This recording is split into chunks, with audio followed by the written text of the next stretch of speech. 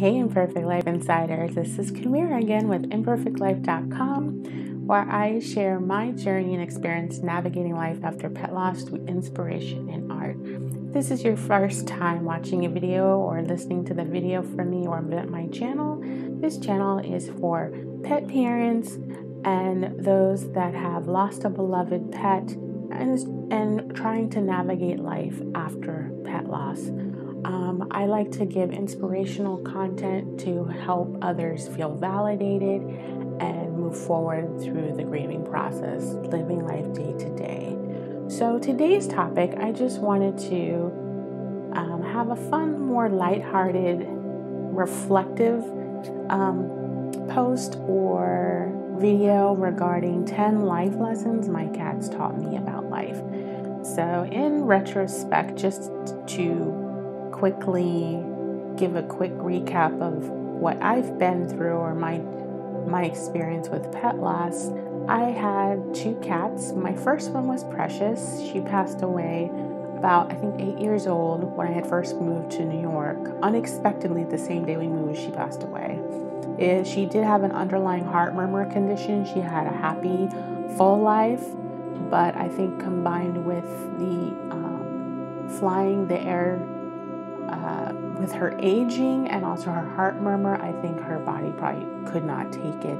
She did pass away at home in my arms. She was my first love. I love Precious. And my second cat, Dusty, she lived to be 14, almost 14. She passed away due to a cancerous thyroid tumor. She was my soul cat, my heart cat. Had a temperament of a puppy, really. She was Siamese calico mix. But again, just the love of my life. She's my heart cat. I love her to death. But they are both with me in spirit, always around. I feel like the love never dies when it comes to our pets. And we hold a place in our hearts for them forever. And with that said, I would like to share with you 10 life lessons my cats taught me about life.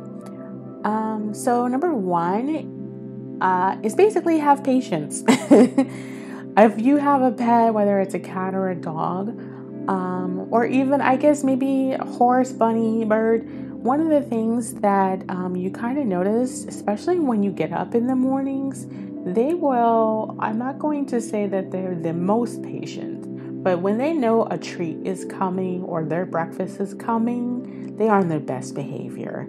So one of the things that I love about cats is that they, just like their, predecessors, the lions and tigers, they will wait in the hunt and stay in the lurch and have so much patience for the prize.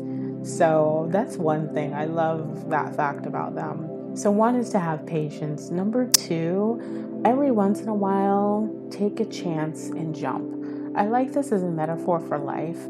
Our cats and dogs love to leap and take a chance. And what is the saying? Don't leap before you think. But I kind of feel like our pets they act first and think later. Like they live in the moment. So number 2, I would say every once in a while, take a chance and jump. Take a leap of faith, whether that be your career or maybe something you've always wanted to try. Maybe you're scared to fail.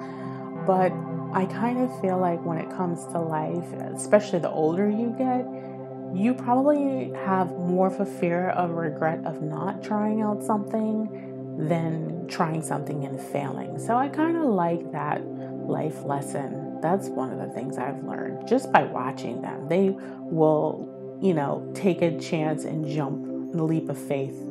And usually they make it just fine. Like quite literally, they could take a jump across from one piece of furniture to the next. They may not always make it, but most times they do. So it's kind of a metaphor for life. The third one, just being there counts. I think this is so important. It kind of segues into unconditional love. But I have been in instances where I've had life-altering events happen in my personal life, whether it's family issues or physically being injured, and they are just literally there. They can't, as a cat, dog, horse, bird, rabbit, whatever. But they know, they understand that their human, their guardian, their parent is injured or incapacitated or otherwise not themselves. They understand, but just them being there, laying next to you, it's so comforting. So that's one of the lessons that I have learned. Next, we are all wonderfully and beautifully made. One of the things that I love about our pets that they teach us is they don't care what you look like. They don't care you're not a size 2 or, look a certain way. They just care and respect and love you unconditionally, just the way you are. So we are all wonderfully and beautifully made. Number 5, be grateful. One of the things that I learned, not only through having cats of my own, but also through fostering, is pets are so grateful, especially those that have been adopted or taken in off the street or saved from a shelter, or even elderly pets that have been rescued or rehomed. They are so grateful. So that's another life lesson. Just have gratitude for the small things.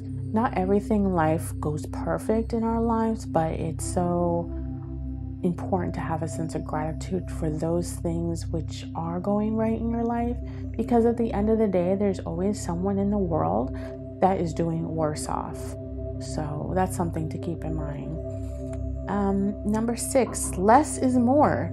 I kind of relate this to a metaphor regarding not only living a life of minimalism, not excess, but also when it comes to eating too. My cat Dusty was a Calico Siamese mix, and although she was slender, she wouldn't, in comparison to my cat Precious would, when it was feeding time, go all in, hoard and stuff her face at a racing pace. But Dusty was more of I'll nosh a little here, a little there throughout the day.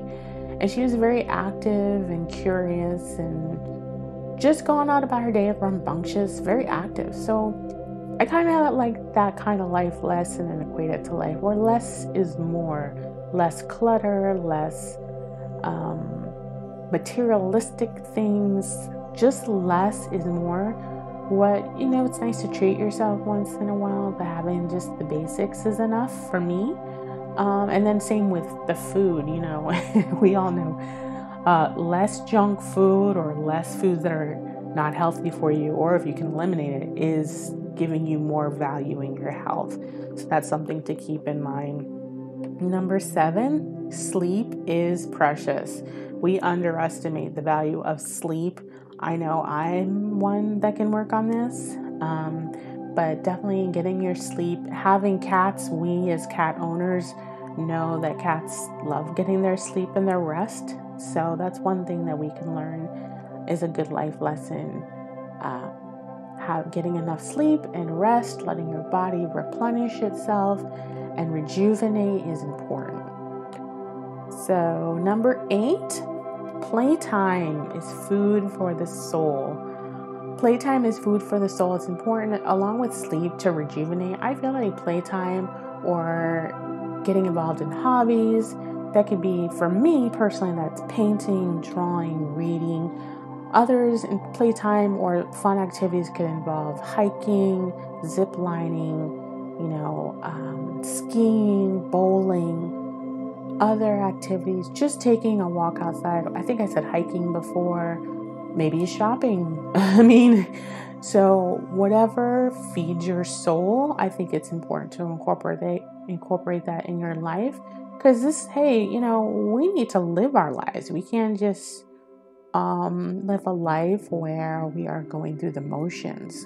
Our pets never live their lives that way. They live in the moment, and I feel like they want us to too. That's a lesson they teach us. So have some playtime. Number 9, live in the moment. Enjoy the quiet moments as well. Just like I touched on before, incorporate playtime, but live in the moment. Today is a gift and tomorrow is not promised. So do so accordingly.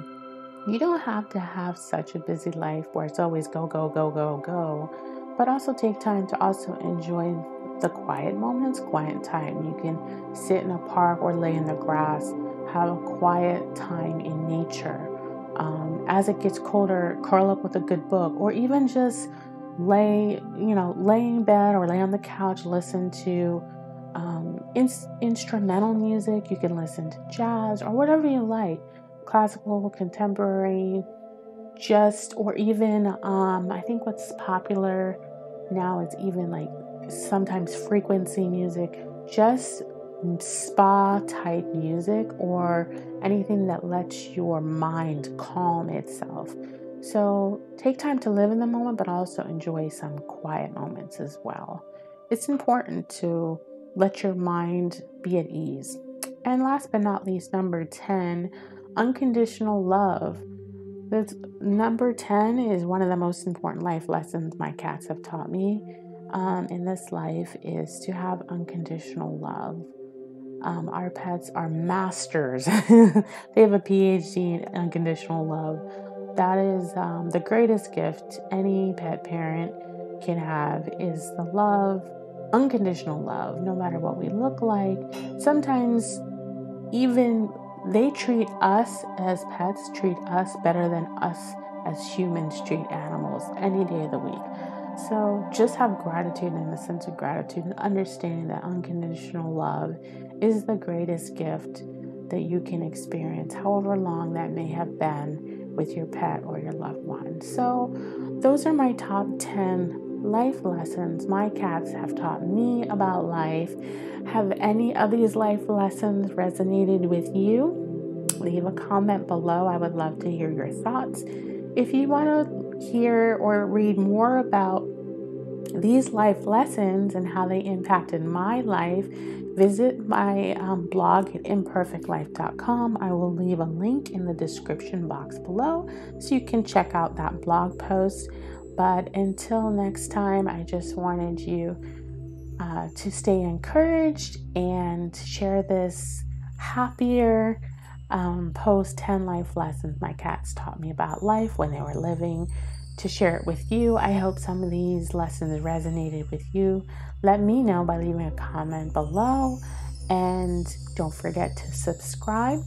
Until next time, I will catch you later. Have a great day.